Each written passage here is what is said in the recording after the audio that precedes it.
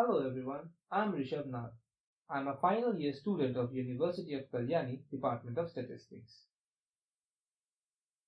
This project is about prediction of house price using multiple linear regression. I have done this project with my classmates and they are Bhaskar Baroi, Ankita Bose, Hriday Ranjan De, Snehashish Mukherjee and Srikat Basu. The PowerPoint animation and voiceover is done by me. Accurate prediction on the house price is important to house owners, developers, investors, tax assessors, etc. Earlier, house price prediction was based on cost and sales price comparisons. Thanks to data, now we have more information of houses, and with the help of statistics, we can do a comprehensive study. Now we know that among many other factors, house price depends on locality, area of the house, availability of goods and services, etc. All these factors helps us to predict house price accurately. Our dataset is collected from Kaggle. We have 21 variables and 21,613 observations. The dataset contains information about houses sold between May 2014 to May 2015 at King County, Washington. We have divided the dataset into three parts: training, validation, and test. There are no missing values. We encountered 7 anomalies and 3 influential points. We deleted them from our dataset. Now let us briefly discuss about the variables. Here we have ID of the house, date of sale, price of the house, number of bedrooms, bathrooms, area of the house, area of the lot, etc. We do not need all these variables as some of them might not be useful for prediction. So we scrap them. These variables will be useless to us. Our objective is to predict price of house based on the selected variable. Let us analyze some of the variables from our dataset. Price. Price of the house. Numerical continuous variable. The distribution of the variable is heavily skewed with a long tail to the right. This is not very surprising though, because while majority of the houses will have a price which is relatively low, but there will be some properties which are very expensive. Square foot living. The area of the house. Numeric continuous variable. The distribution of this variable is not well spread and is highly skewed. It has a long tail at the right end, the median area being 1910 square feet and the average area is 2087 square feet. Bedrooms. The number of bedrooms in the house, numeric discrete variable. The distribution of this variable is highly skewed and has a long tail on the right side. Most of the values lie between 3 and 4. However, some of the observations are a bit suspicious as we have encountered houses with 0 bedrooms and 33 bedrooms. On further analysis, we came up with 6 houses with 0 bedrooms. These observations might be anomalies. Grade. It indicates the type of the house, numeric discrete variable. The distribution is moderately skewed.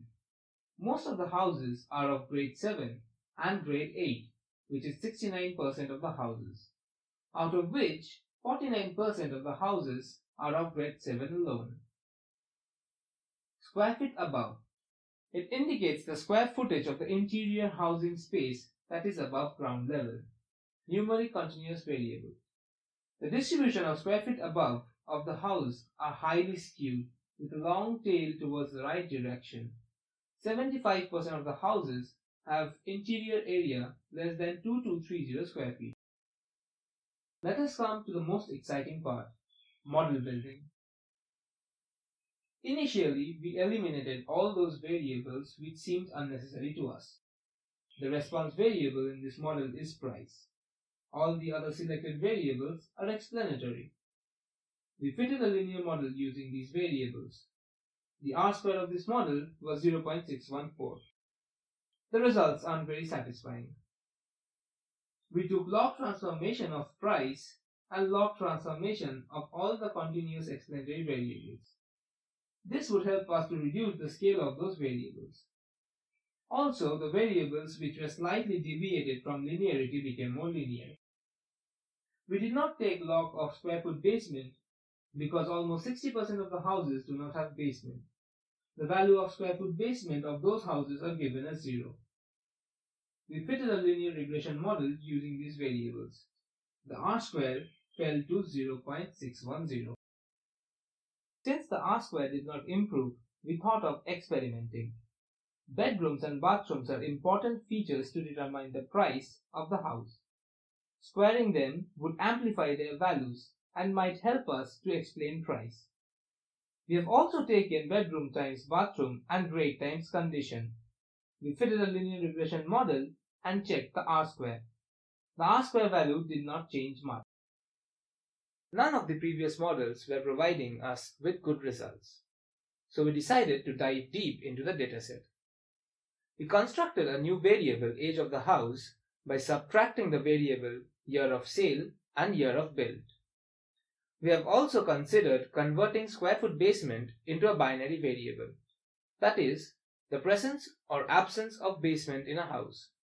Keeping all the other variables similar to Model 2, we fitted a linear regression model. The R-square increased to 0.670. Model 5. We kept all the variables of Model 4. We have also included zip code in this model. Earlier, we didn't use zip code as it has 70 unique values. Converting 70 dummy variables would have been cumbersome, and models would have been complex. However, due to unsatisfactory results in our previous models, we have decided to include zip code in this one. And voila! The multiple R-square has boosted up to 0.8869. The adjusted R-square is 0.8859 and the p-value of f-statistics is very close to 0. Now, let us look at the diagnostic plots. There is no presence of heteroscedasticity in our model. The normality assumption, however, may have been violated. There is no presence of influential points. The explanatory variables are not autocorrelated. We performed Goldfield quant test. The GQ value is 0.9845 with degrees of freedom 4791 and 4791. The p-value is 0.7, so we accept the null hypothesis. We have checked the GVIF of all the explanatory variables. We can see that log of square foot living has the highest GVIF, followed by log of square foot above. Zip code, log of square foot lot, and log of square foot lot 15 also have high GVIF. We have eliminated log of square foot living, log of square foot lot 15, and log of square foot lot due to multicollinearity.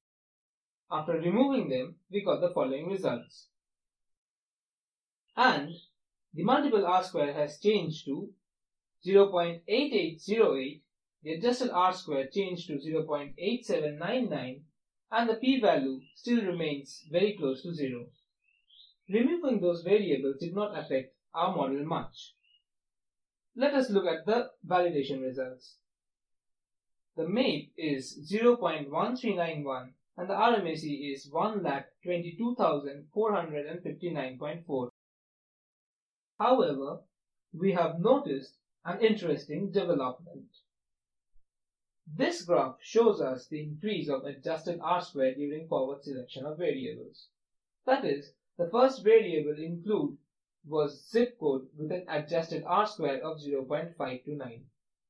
We can see that with the inclusion of the third variable, that is binary square foot basement, our model hits an adjusted R-square of 0.1866.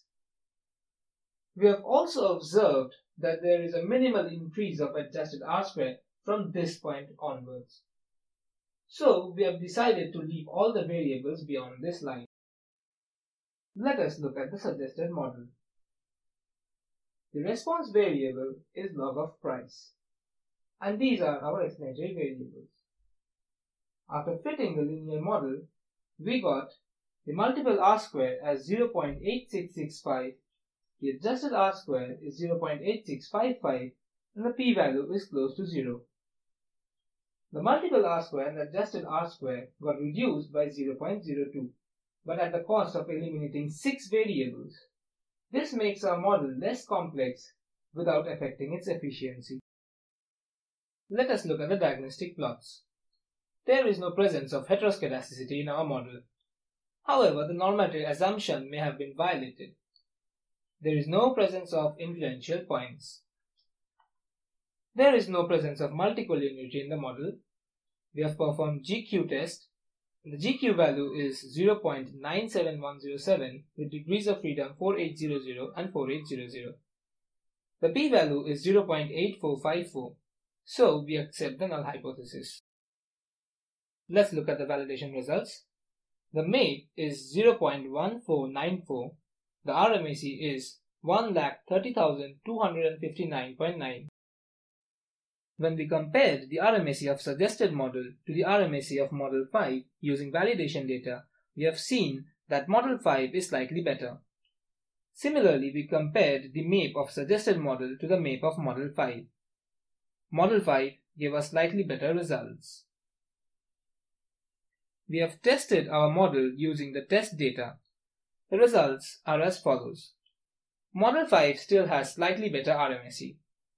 We have also compared the MAPE of the two models. Here also model 5 shows better results. However, the difference between their results are not high.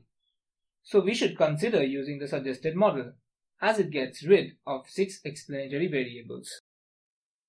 Conclusion. We have seen that zip code explains price to a great extent. Our dataset is based on houses from King County, Washington, and price of the houses in there depends very much on the location.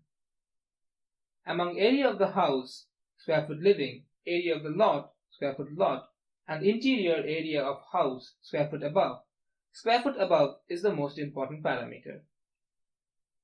We converted the variable area basement into a binary variable, where 0 means absence of basement and 1 means presence of basement. This transformation helped explaining our target variable more than its original state. Limitations. At times, price of houses might get influenced by the emotions of people. For example, the price of house may get increased in an auction house where two people are bidding more due to their ego. On the other hand, price of house may decrease if the owner is in a hurry to sell the house. We explored and experimented with our data to a great extent. We have created a total of 16 different models before we came to this final result. That's the beauty of statistics. It enables us to experiment a lot with the data. Lastly, we would like to thank Dr. Ganesh Dotto for giving us this wonderful opportunity to explore the topic of linear regression. We are thankful to him for his valuable guidance and support.